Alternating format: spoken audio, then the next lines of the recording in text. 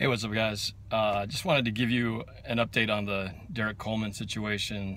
And now everything I got was from the actual live press conference that the the Bellevue Police Department gave because of all the requests by the media. So from what I'm understanding, from what their report said, is that Derrick Coleman was driving his pickup at a high rate of speed. He struck another car from behind, which caused it to go up on the embankment and flip over.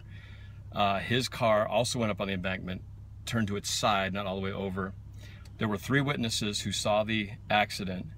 After the accident, Derrick Coleman left the accident scene barefoot, and about 4 minutes later, after the police responded, they were at the site. They got descriptions from the witnesses describing what he was wearing.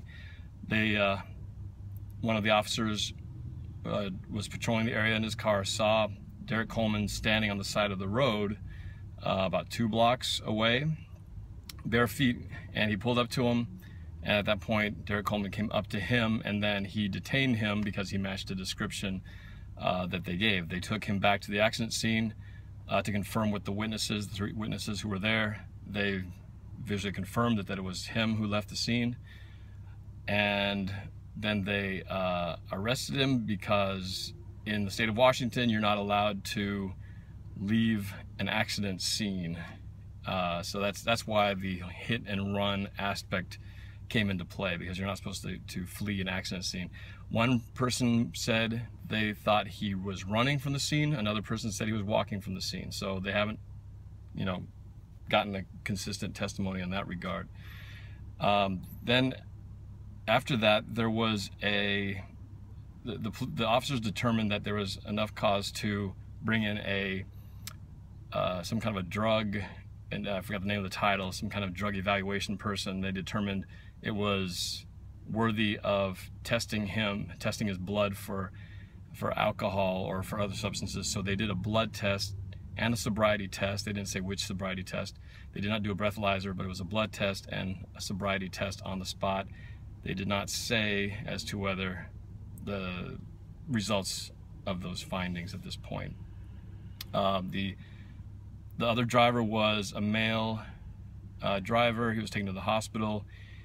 He had serious injuries, but not life-threatening. And what else?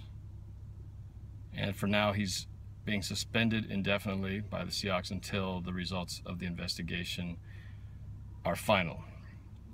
So I think that's all we have at this point. So it'll be some time. They got to do some. It's going to be probably a few weeks before they really piece everything together and know exactly what happened. So yeah, but that's it. So I mean, it doesn't sound good so far. Hopefully there was no substances involved, by the fact that the witnesses said he was traveling at a high rate of speed is concerning. They're going to be putting together a reenactment using technology and whatever cameras or whatever might be available to determine how fast the cars were going. I'm sure they have all that forensic stuff to determine that.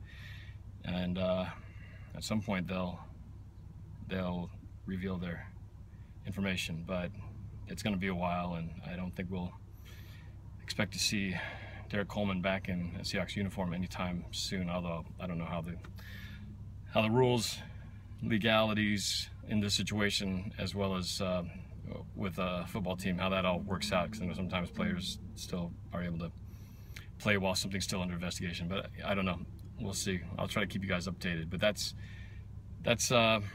pretty much everything I know at this point. So if I hear anything more, I'll post it. All right, so keep your fingers crossed that that everything works out for Derrick Coleman. But at this point, it's not a good starting point. So we'll see what happens next. All right, go Hawks.